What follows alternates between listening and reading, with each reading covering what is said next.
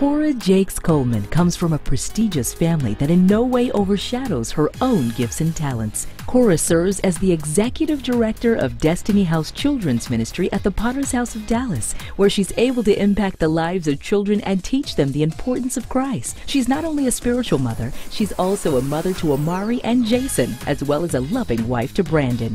Her Fertility Faith blog has helped change lives. Her writing has encouraged women and families that are suffering from infertility. I am speaking fertility faith and speaking life into the infertile being so that we can begin to produce our dreams and produce our promises no matter what our fear is. Cora is a dynamic, down-to-earth preacher who captures God's heart with her prayers and inspires her audience to faith it with her pen, her prayer, and her platform. Ladies and gentlemen, please welcome Cora Jakes Coleman.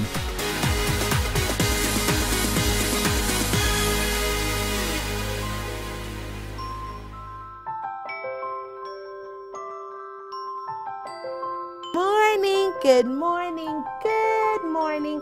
I send my good morning love to you and you, wherever you may be.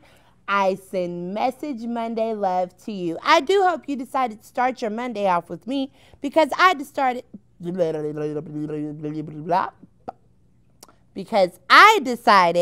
to start my Monday off with you. And remember, we are turning our Mondays into Message Mondays, not Messy Mondays. Come on, somebody. So, again, we're going to start with the hot topic. And my hot topic today is grounded in fertility.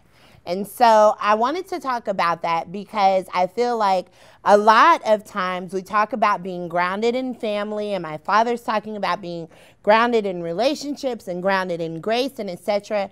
But oftentimes we need to talk about the fertility of our ground, what we are making fertile, what does our fruit look like, what are we producing, and is it something that we ourselves would be proud of? Are you proud of what your ground looks like? Because it doesn't matter for you to be grounded if you're not proud of what you are actually producing, if you're not proud of what your harvest looks like. And so when we talk about fertile or being infertile, meaning the inability to produce, the fertile part means that you are able to produce.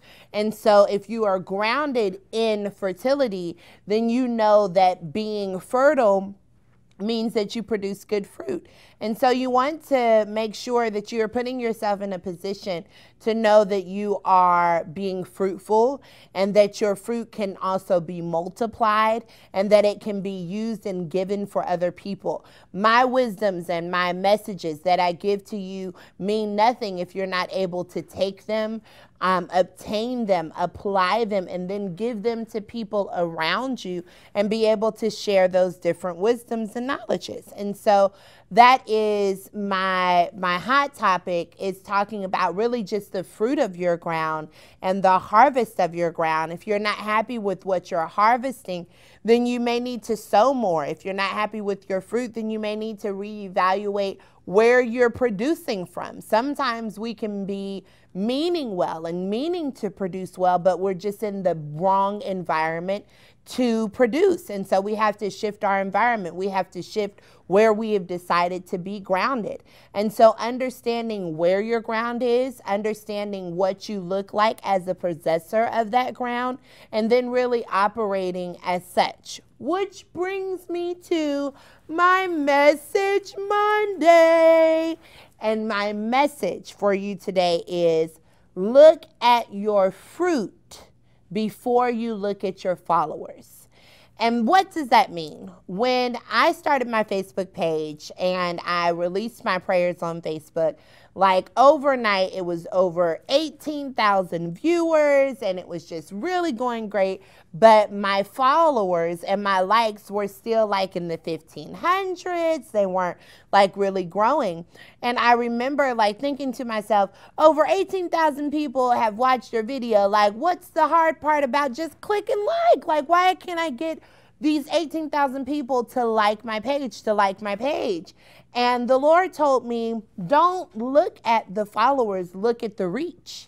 And so oftentimes we can be so consumed by who is following us, who is liking us, that we don't even concentrate on the number of people that we're reaching. Sometimes we can focus so much on the few that are negative and belittling and breaking us that we forget about the hundreds of thousands of people that are encouraging our fruit, that are encouraging what we're producing, and that are really being touched and moved by our gifts. And so I think that it's very important that you concentrate on your content, and that you make sure that your content is rich, and that when you've been given an opportunity to reach the masses, that you reach them with a message of good fruit, and that they will come and they will follow you after they have seen that what you produce is good.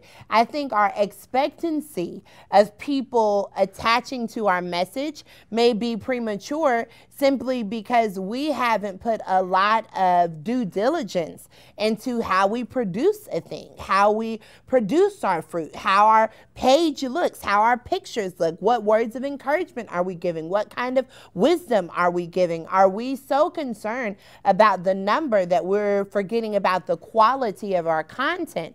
And so I think that it's very, very important that we do that, and that we do it in spirit and in truth and in order. And so that's just one of the many things that I feel that in social media can hinder your message, is when you focus so much on people grabbing and clicking like, that you forget about your content and what you're producing. And so that's what my message would be for you today, that you may not have, 30,000 likes. You may not have, millions of followers on Instagram or anything like all of the other celebrities that you may see. But when you look at their content, are they representing something that you would want to represent? Are they getting the followers that you would want to have? A lot of us get envious of other people getting a lot of followers when they're not even the followers that we would want to follow us. And so I think that that's very important. You have to protect your baby. When you've produced good fruit, and you know that it's good content, and you know that it has good quality, you have to protect it, and you have to maintain it, and you have to make sure that people don't walk all over it or taint it. I think that's a lot of why, like Beyonce didn't show pictures or videos of Blue Ivy until she was like a year old, because you have to protect your fruit for the hundreds of thousands of people that would think that she's lovely and beautiful, and that the sun rises and sets on her. There are other thousands of people who will talk about her hair, will talk about her clothes, will talk about her appearance. And people don't want to hear that about their children. This is their fruit. It's something that they've produced, that they worked hard to produce.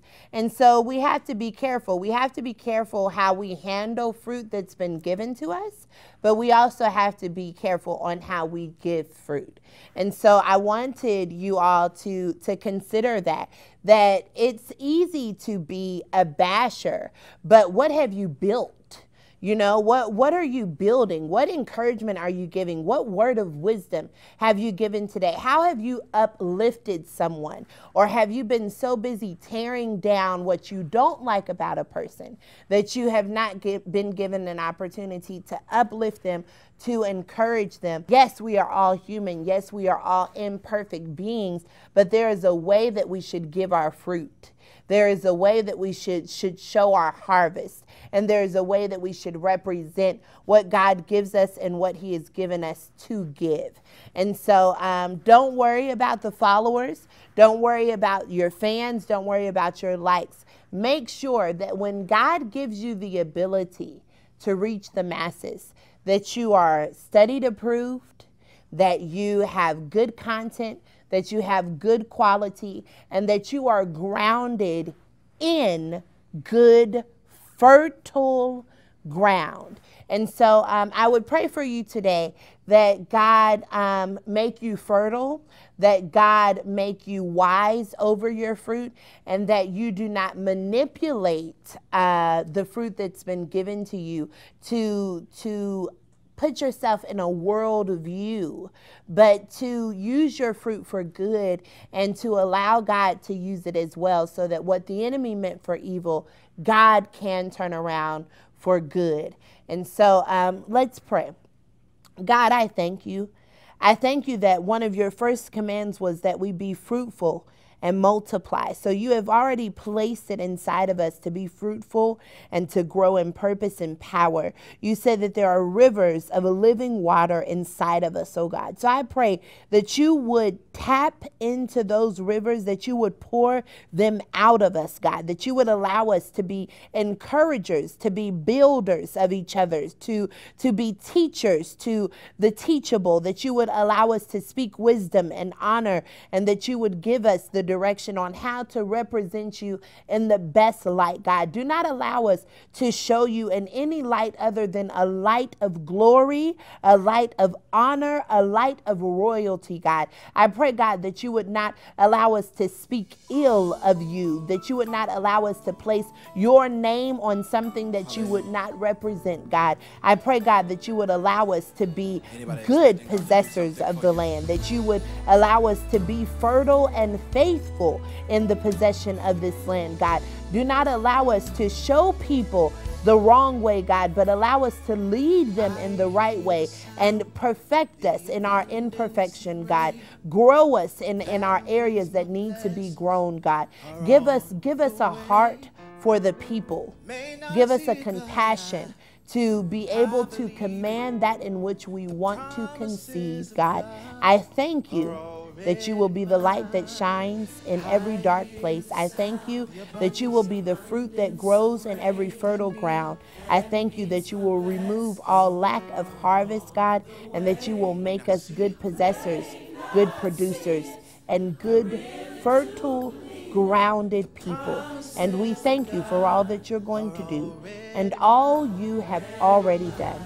In your Son Jesus' name we pray, believing these things are so. It is so, and so it is. Amen.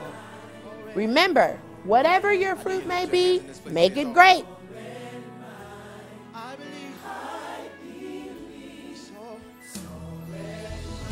put your praises where your beliefs are. I dare you put your